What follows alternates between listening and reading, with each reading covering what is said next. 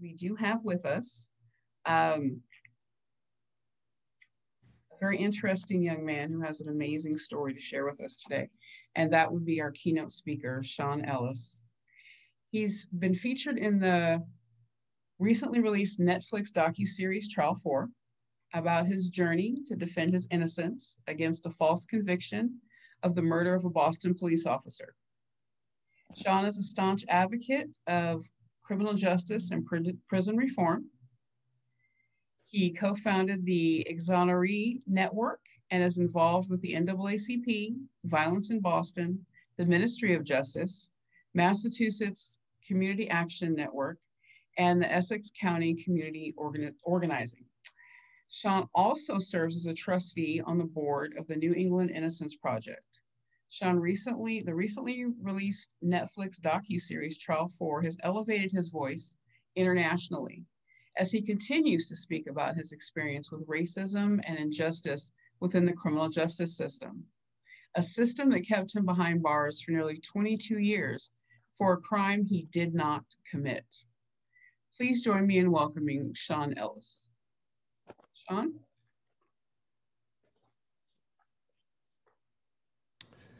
Good afternoon, and thank you to everybody for being here. And thank you as well for that introduction. As you heard, my name is Sean Ellis. I am from the city of Boston, born and raised. In 1993, I was 19 years old when I was arrested and wrongfully accused and ultimately convicted for the murder of a Boston police officer. For years, my attorneys and I fought to try to prove my innocence, but for years we were stonewalled by the blue code of silence. And so something that's not spoken about in the docuseries on Netflix is some of the things that I went through on the inside in attempts to maintain my sanity, so to speak. In 1995, I was convicted after two previous juries were unable to reach a verdict. And I was sentenced to life imprisonment without the possibility of parole. And I was sentenced to MCI Walpole. And when I was at Walpole, that was my first time that I had ever been inside of a prison. But, you know, I remember walking into the structure of Walpole, which has a pretty old structure. And, you know, there was guards around and I was brought into the HSU area. And I went through the intake process and they asked me, you know, how I was doing, how I was, you know, feeling. At the same time that I'm trying to process having been convicted of a crime that I didn't commit, and trying to process that I was sentenced to spend the remainder of my natural life in prison, and trying to process like what that really meant. I awaited trial for approximately 2 years, so I was trying to process this as a 21-year-old at the time. But once inside Walpole and, you know, going through that process,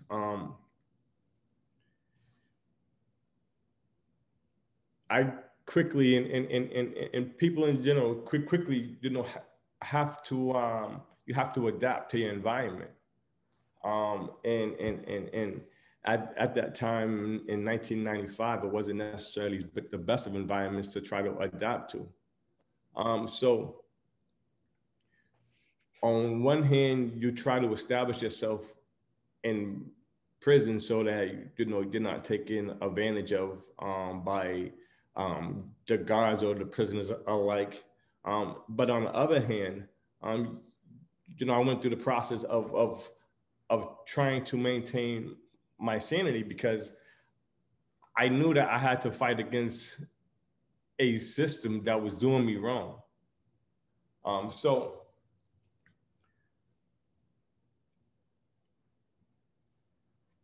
when you're doing time, for various reasons, people start out around, and then they life happens and they're out of your life, and that's things that I experienced, slowly but surely as time went on. And I remember when I was in prison, my younger nephew, Jeffrey, he was my firstborn nephew. He had died, and he didn't die just in a natural way. He was with a group of his friends playing Russian roulette, and he had mentioned that he wasn't afraid to die. And so when I got the news and I'm in prison, like I'm having to like process and try to deal with that. And I remember reaching out to the prison administration, asking for permission to go pay my last respects. And I remember being told no. And like trying to understand why I couldn't go pay my last respects to my nephew, and trying to understand that what it meant that I would never see him again. To trying to understand that I wouldn't be able to have the relationship with him that I wanted to have.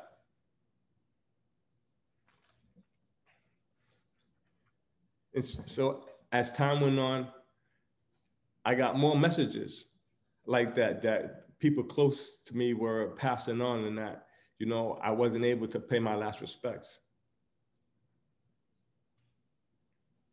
I remember in 2000, I want to say in 2012, it was around the time of the incident that happened in Sandy Hook. I got news that my dad had passed away. That's after hearing countless of others. My best childhood friend passed away, but it got to the point that my dad passed away.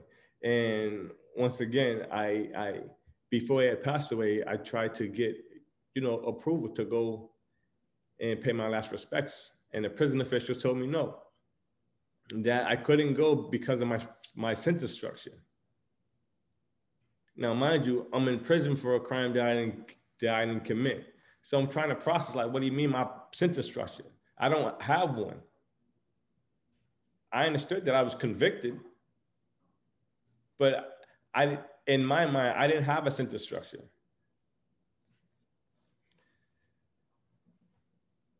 So people walking away, people passing on, I in a survival mode, you begin to try to unattach from these emotional experiences for survival, because they repeatedly happen. And you try to get yourself to the point of being numb to them.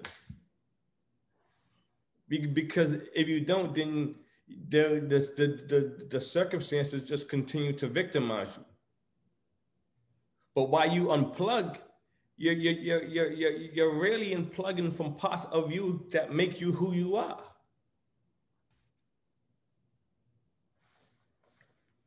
So when we speak about coping mechanisms, it's like some people, definitely resort to self-medicating. But then that there is that part that you internally hurt yourself. Some people physically do it. Some people mentally do it or emotionally do it. And so I go from Walpole, where they have two ends to the prison. You have the max end and the minimum end. And in the max end, you're locked in your cell. You're out. I believe at the time it was 1 hour a day. You was out for 1 hour a day, and you were locked in your cell for the other 23. Within the hour, you have to shower. You have to make any phone calls that you have to make, any business that you needed to conduct, you had to conduct it within that hour. So think about like socializing and what that does to one's socialization. And then you can work your way down to the minimum end where you're out for a couple of hours in the morning, a couple of hours in the afternoon, and a couple of hours at night. And while I was in prison, I wasn't a prisoner that gave the administration a whole lot of problems. There was things that I was entitled to have that I wanted. And I stood my ground in those regards. And for all intents and purposes, my behavior warranted me going to lower security. And as you're doing time, you establish relationships with individuals. And so, I would spend 2 years, 3 years with an individual, and then he would be transferred to another institution. And then now that's more abandonment. Like that's more takeaway. But instead of transferring me down to lower security, I got what's called a lateral move. Walpole was considered a level 6. Like that was the state's highest security level prison at the time, until they built Susan Baranowski Correctional Center, also known as SBCC, also known as the Max. And in the Max, you're locked in your cell for all intents and purposes for 21 and a half hours a day. I have long arms, but when you think about someone's living quarters, that's not enough space for someone to live in. And in that space, that's where you sleep, that's where you store your clothes, that's where you store your food. That's where you use your bathroom. No matter if you're in there by yourself or if you're in there with someone else. And if you're in there with someone else, you have to use what you have in your environment to try to create some sense of privacy. But it gets to the point to where it's not just about privacy, it's about humanity. And so the imprisonment also attacks the humanity as well. But so I go from Walpole to the Max, and I'm locked in a cell for 21 and a half hours a day for 9 years. I spent nine years in the Max. And I didn't spend 9 years in the Max because my behavior warranted. I spent 9 years in the Max, in my belief, because I was falsely accused of killing a Boston police officer. So I say it wasn't the sentence structure because there were people who had the same sentence structure that I was sentenced to that was going down to lower security. And so what does that spawn in my mind? That spawns in my mind that I'm different inside the prison. And how does that difference translate? It translates into my mind like, wow, if Massachusetts had the death penalty, I would be on death row.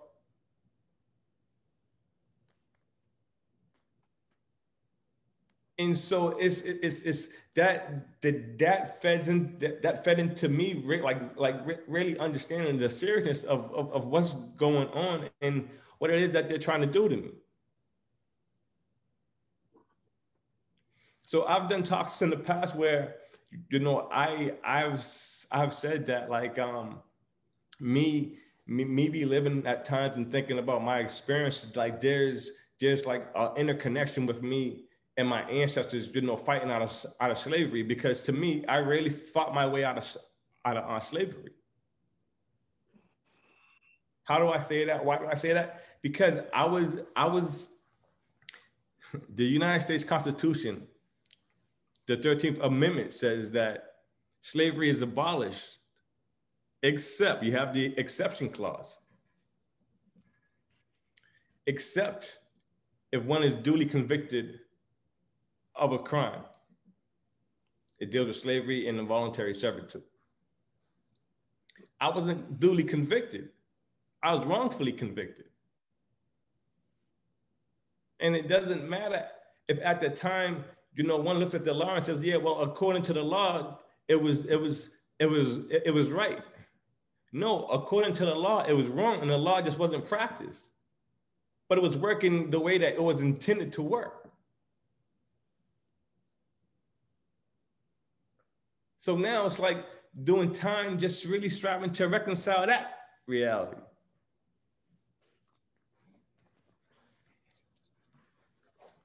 How are we doing for time?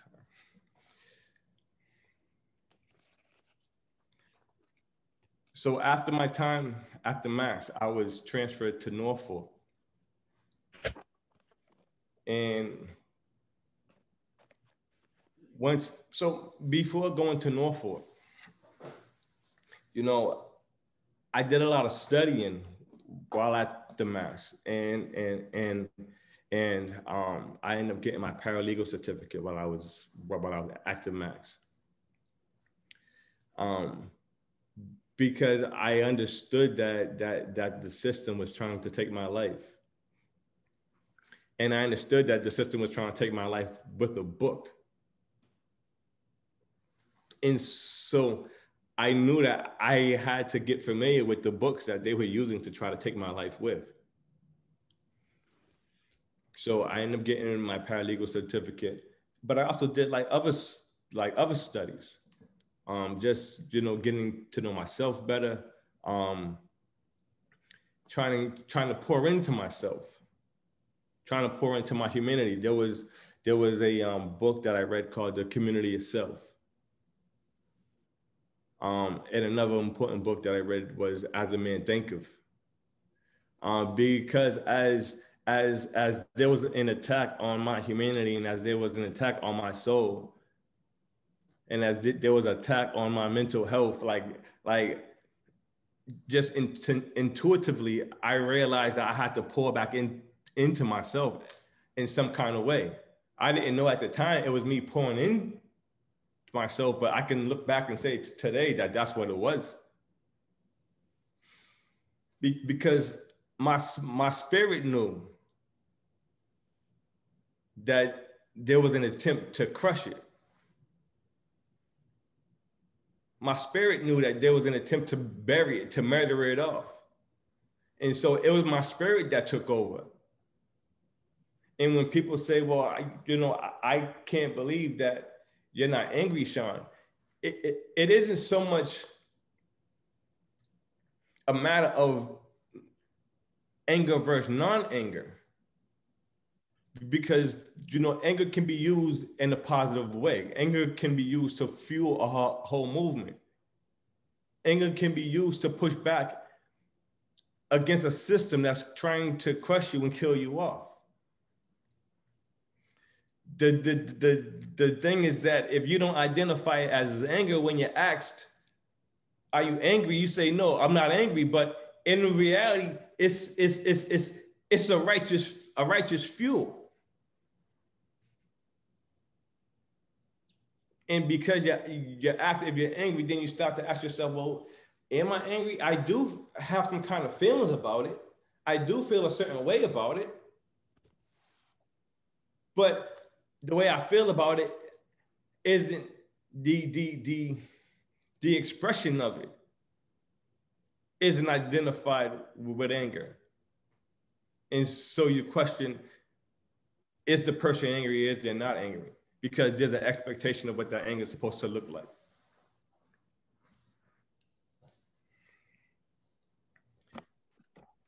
after the max, I went to Norfolk, and when I got to Norfolk,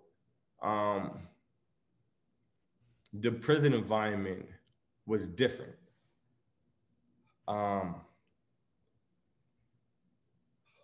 I struggle to say this, but I'll say that the exterior setup looked something like an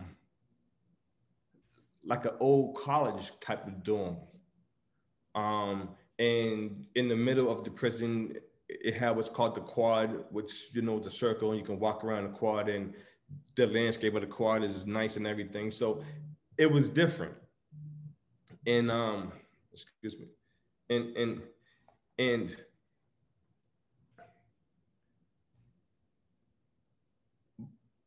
the cells at Norfolk didn't lock, which had spooked me out.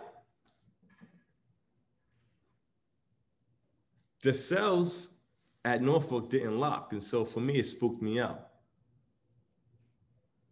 because I had become used to being locked in a cell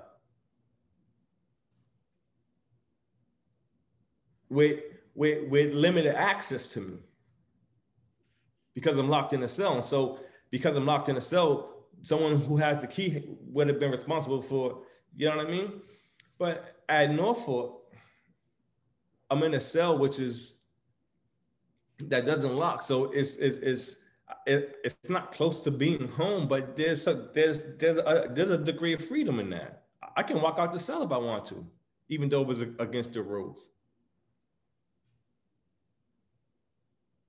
Because,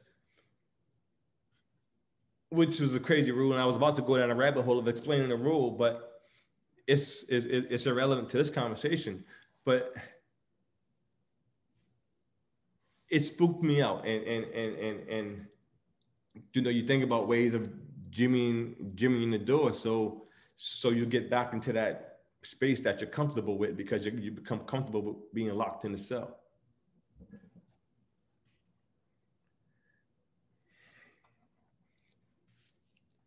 The thing that I was about to explain about Norfolk and the physical setup is that in the programming, is that environment was the closest environment that I had experienced in that time, as being close to being on the street, close to being home. And I struggle to say that too, because it's like you're locked up, and you know you're locked up, and you know that people have control over you, can come and snatch you up and ship you anywhere that they want at any time. Like that doesn't leave your mind. But the social interaction at Norfolk was different than it was at Walpole or at SBCC. You know, the prisoner was allowed to run, if you will, a lot of programs. So there was a degree of trying to involve yourself into self-healing. And there was, you know, there's some connection with self-healing. But in prison, you have to be careful, because you don't want to be too vulnerable. You don't want to be too open. But at the same time, you know that you're in an environment that you don't belong. It's a bunch of craziness. Like, you're in an environment that you know that you don't belong in, but just, you know, you're socializing with people, and you're seeing their pain, and you're connecting with their pain, and you're connecting with a relationship that's based on pain. Someone in a bad or worse situation as you.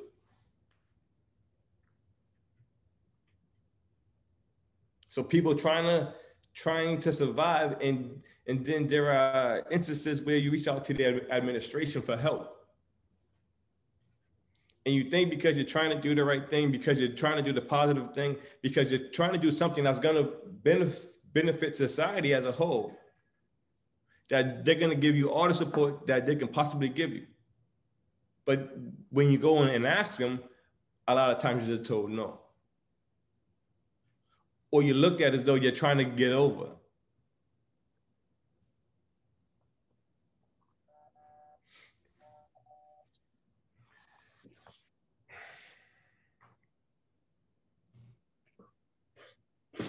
So I go from Norfolk in 2013. I overturned my case by because of the diligent work of my two attorneys, Rosemary Scapicio and Jaleese McDonough, along with myself. And I went to Nashua Street, where I spent a couple of months at Nashua Street, awaiting to be bailed out. And I come home, and I remember going to the supermarket with my mom, and we were taking public transportation, and so that was an experience in and of itself.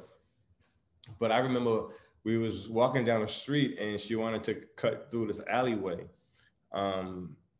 that just didn't it looked different. And I remember asking her, like, that isn't out of bounds. Like we're allowed to walk down here. And what out of bounds came from is that in prison, there's even though the whole prison is behind a wall, that I don't know how tall this wall is, but it's behind the wall. There's certain areas, certain sections that you can't go into, because if you go into, it's considered being out of bounds, and then now a disciplinary action ensues. So I asked my mom, I said, that's not out of bounds. So now I'm taking and I'm transferring the conditioning that I went through while being in prison to out here in the world. I haven't stopped yet to think about what was the internal messaging that I received from the presence of the GPS that was on my ankle. Because although I was bailed out, and because of the community, not even my family, but because of the community, put up money towards bailing me out for $50,000. Like that wasn't enough. There had to be a GPS monitor on my ankle for an additional 3 years as we continue to fight the case with my being out on bail. But I remember, early on after I came home, I didn't know that, this is what it was called at the time, but my family, did an intervention, because they were identifying things about me that, I wasn't identifying about myself. And we had a little meeting, and, they were sharing with me, their concerns. And I remember seeing, during that meeting that if my thinking worked for me while I was in prison, why would I start to think a different way now that I'm home? If it got me through all that time and that hell that I was in prison, if my thinking, if my thinking, kept me safe and sane and feeling safe on the inside, like why in the world would I let that go? And they couldn't answer that. And it took me over time to kind of begin to think in a different way. I want to say to assimilate with being out here, but I don't necessarily think that I've necessarily assimilated. If you follow me on social media, you might see me make a post from time to time that says that I'm different. Because I've gone through an experience and I know that it has whooped up on me. I just haven't gone to school to be able to speak the language and say, yeah, it's done it in this way. But let's walk down this journey, because there was a time when I came home that I was seeking like some mental health counseling, because I want to understand, like, me on the inside. And instead of just trying to heal myself in a whole and general way, but like I want to have some benchmarks, because I know that I've gone through a lot. And so I attempted to connect with a counselor, and I'm sitting and I'm talking to him.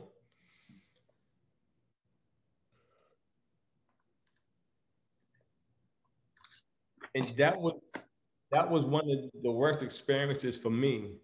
Not because the guy wasn't a good guy, not because he wasn't a good listener, but because he had an inability to connect.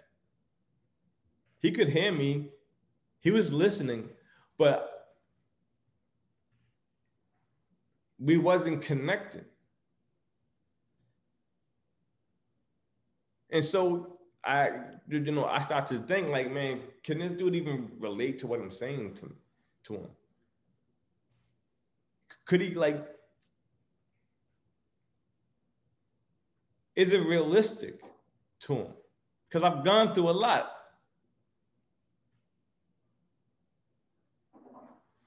And the inability to connect with this person kind of pushed me away from seeking some mental health for a while, all while knowing that it's something that I want. I want somebody to I call it kicking it with. I want somebody to talk to.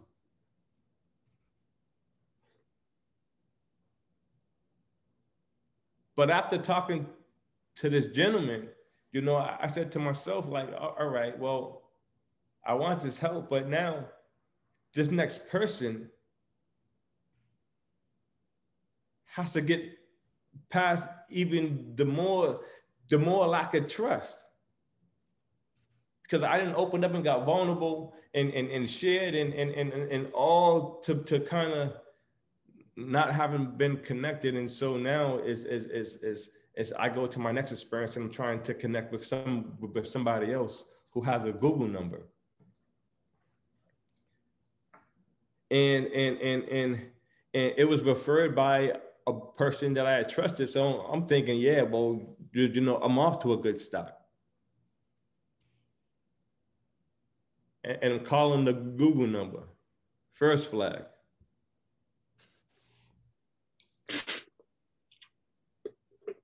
Then the person doesn't answer the call.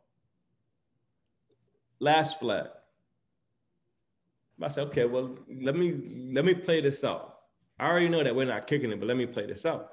So now we're playing like a phone tag. Man.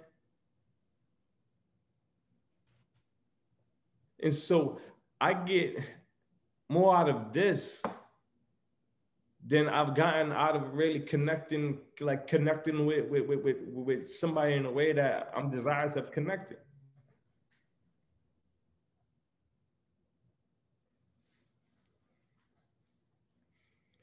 And so you take the desire and the want for mental health, and you compound that on you're out here in the world that is different from the world that you left with the technology piece. And so now it's like that's more stress.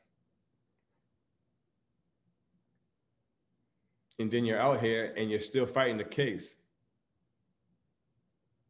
and you're still hearing the lies from the Commonwealth,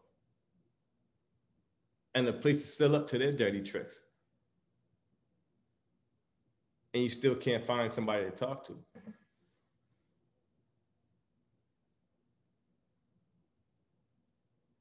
You're trying to, you can't catch up because the world's always moving, but you know, you're trying to grab hold to a world that's moving. So at least you can try to plan the foundation.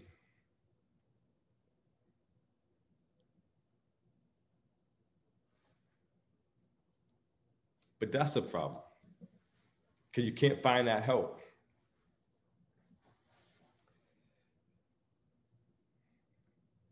And so when you hear the phrase wounded but not broken, no, it's that spirit.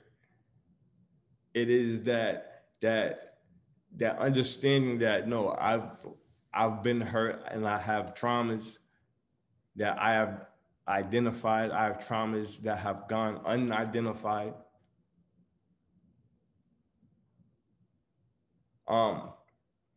But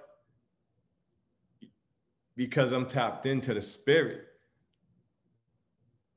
and the spirit is what's holding me up, and the spirit is what's driving me.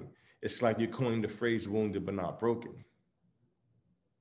That's really what's in the quintessence of one that's wounded but not broken. Because if it's 22 years of a wrongful incarceration, if it's 28 years fighting against a system that's expressing the maximum amount of racism that it can, whether it's one that's been assaulted in one way, shape, or form, if it's one that's fighting being abandoned in the DCF system, it's and one that continues to fight it and to push forward. It's like that's one that's exercising the spirit of maybe being wounded but not broken.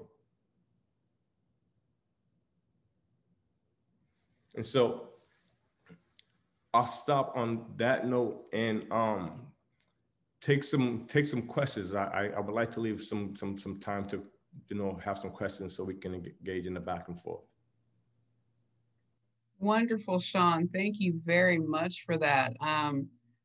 You've kept everyone riveted for the past half hour or so. Thank you very much for being vulnerable with us and open to sharing your story.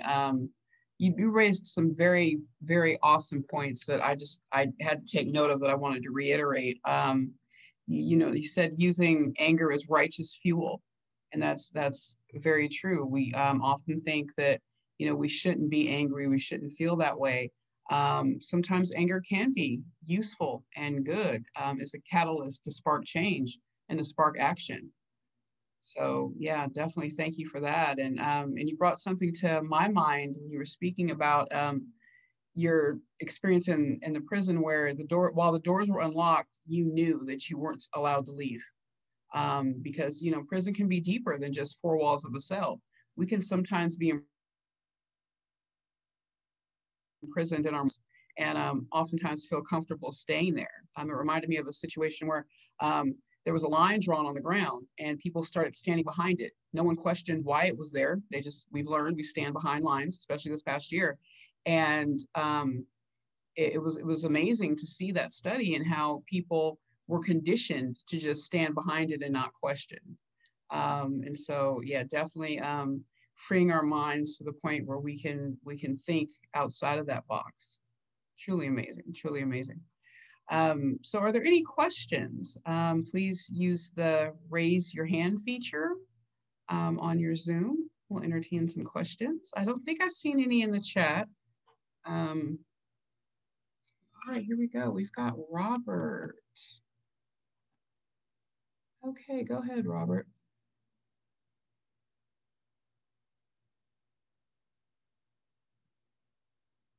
Let's see if I get it. Okay.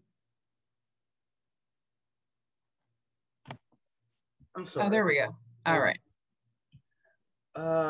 First and foremost, young man, I just want to say your journey is phenomenal. I don't as a person that has spent 15 years in prison and understand the magnitude of the conditioning, I want you to always hold your head up, even on your worst day. Because what you've done, whether you were as you fought for your innocence, or even for the individuals that have made mistakes and that were guilty, overcoming that conditioning, it shows a level of your resilience that can't be measured. The studies don't even know how to address that yet. So you're a phenomenal person. Your understanding and your comment in regards to the 13th Amendment is something that we're still fighting right now in regards to the justice system and incarceration and what it means. You know, I'm a stark believer that rehabilitation is supposed to start the same day that you're convicted, not when you hit the streets 10 years later, because you're being turned into something you were never designed to be if you're not as strong as you were, Sean. So my hat goes off to you. I respect you. I respect what you did with your life. I respect the development that you found as a man, because that's one of the things that, as an African-American man, that we find ourselves doing, learning how to be a man and not to be the man. Kudos. Love you, bro.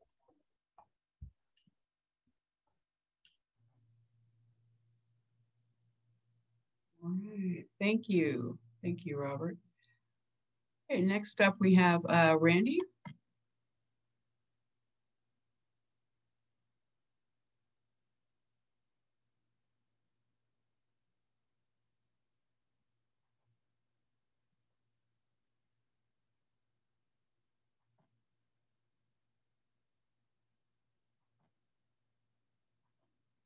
All right. Well, Randy, looks like you're still on mute. Okay, can you hear me now? Yes. Good, that was good practice for me to ask my question. Sean, I wanted to say thank you so much for making yourself so vulnerable to shine a light on such a dark thing. You know, it hurts my heart to hear it. And I didn't truly understand it as much as I do now. So thank you so much. That's not easy to do. I wanted to ask you how you are today, how you are tomorrow and going forward.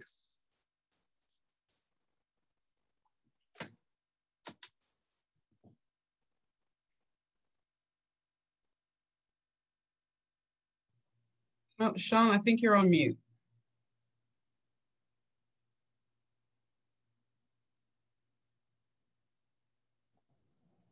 Thank you. How I am is literally wounded but not broken. And some days are better than others, but every day is different. You know, over the last couple of weeks, I have been more thoughtful of self-healing and taking time for myself in that sort of way.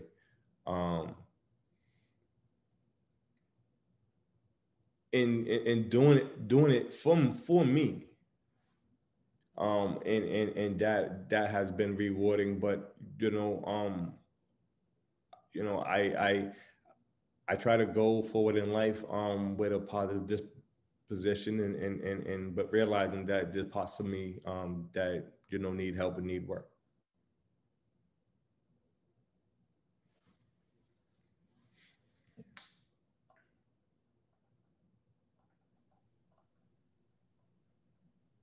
All right. Thank you very much for that. In the chat, we do have a quick question for you, Sean. I believe you mentioned 2 books, and they were wondering if you could drop the names of those books in the chat. No problem.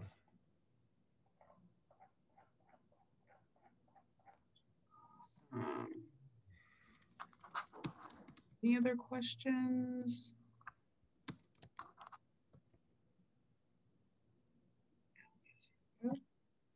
All right, Charlene.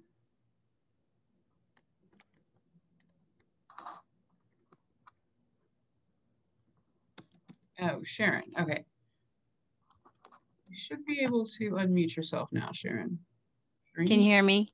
Yes. Okay, hello. So I was just wondering, first of all, I wanted to thank you, Sean, for sharing your life with us, and as some of the other guests have said, allowing yourself to be vulnerable. You have an amazing story and you have an amazing light about you that it's truly an inspiration to hear your journey. I'm just curious, and I may have missed this because I stepped away to go to the restroom. If there were,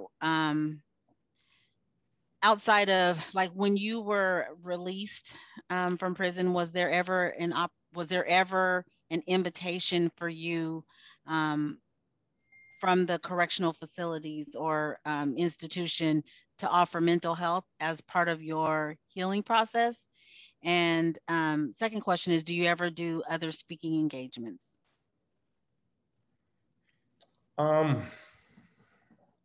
So when I came home, I got, you know, healthcare. I got connected with a CPC, PCP, you know, we had some conversations about it, but I'm not talking to somebody that I can't understand, like that can't understand me. Like that's just not gonna happen. And you know, it's unfortunate, but that's where I am now. You know, the person has to qualify their ability to understand me. You know, not necessarily have gone through what I've gone through, because you know I understand that, you know, the average person won't go through what I've gone through. But you know, you have to see me as a human being. You can't see me as a patient, a client. Like we're not doing that no more. Like that's part of what got me feeling the way that I feel, going through the things that I go through. Is if we're not connecting in a real sort of way, as a human and energetically, then you know, I've resolved myself to the point that I'm not talking to you. And so I'll continue to try to, you know, do what I can to help myself before I allow that to happen. Because I have a problem with being vulnerable. I have a problem with, at this point, like always trying to do the right thing. Because when I went to the police station in 1993 to talk to them about my two cousins that were murdered, you know, that changed the trajectory for 28 years of my life. So we're not doing that again. So that's some of my stuff that I got to work through. And I understand that, and this is what I mean when I say that I'm doing the work, you know, on myself. Because when I identify it, then I identify it. But you know, I still have to get to the point within myself to be safe enough to kind of make that connection. But the person has a role to play in that as well. Did I answer your question?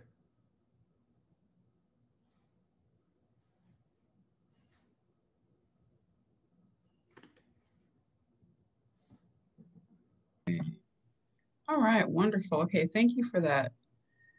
And next up we have, don't want to butcher the name, Bibi? Hello. Hi, Sean. First, thank you for sharing your story. And I saw the trial 4 when it first came out, and I can't believe I'm talking to you. I'm so excited. I hope you are, you know how resilient and powerful you are. I really hope that for you. And you know what? All this made you talking made me understand that the importance. I know that I knew it, but the importance of having that connection as peer supporters, or in any support position we have, you haven't had that connection because maybe you haven't found the person that that you can connect to and say, this is someone that has gone through what I've gone through. So definitely brings a lot to me about that. So I wanted to ask you, I know you went in when you were 19. So did you sense or feel or see any type of change in the prison system, in the health, in the mental health as the years went on? Was there a bit of change of proposal or some help or some groups that can help you with mental health inside prison? So when I was being held at Nashua Street, there was, people that was dealing with mental health issues. But there were people were seeing that people were being over medicated.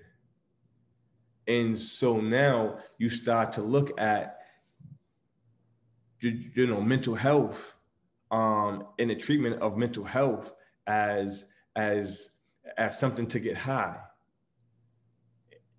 And even if the person isn't high, that's just the perception, like, oh, damn, those meds got that person high.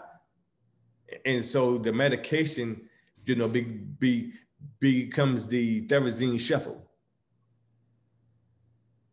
And so now you start looking like, man, I'm not going to talk to mental health. You know what I mean?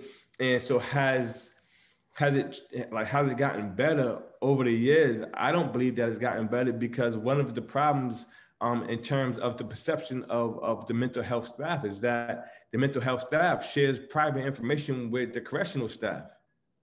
And then now that information, not only does the person that's in prison have to deal with being in prison, he has to deal with the added stuff that's on top of it. And so there's that stigma that if you're dealing with mental health, that you're not strong, that you can't take it. Because between you and your man, y'all got to be able to figure it out. Y'all got to be able to figure out your mental health. But it's like the blind leading the blind. Because the culture towards mental health in prison doesn't make the mental health decision a safe decision. Not to say that you get physically hurt, but your reputation, your bravado, your ability to stand on your own too.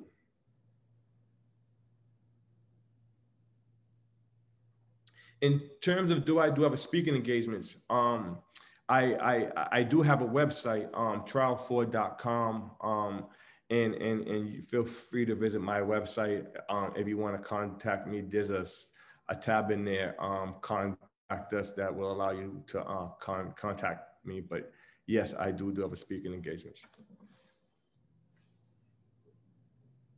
Right, Sean, thank you for that. We do have a question in the chat before I get to Hafsa.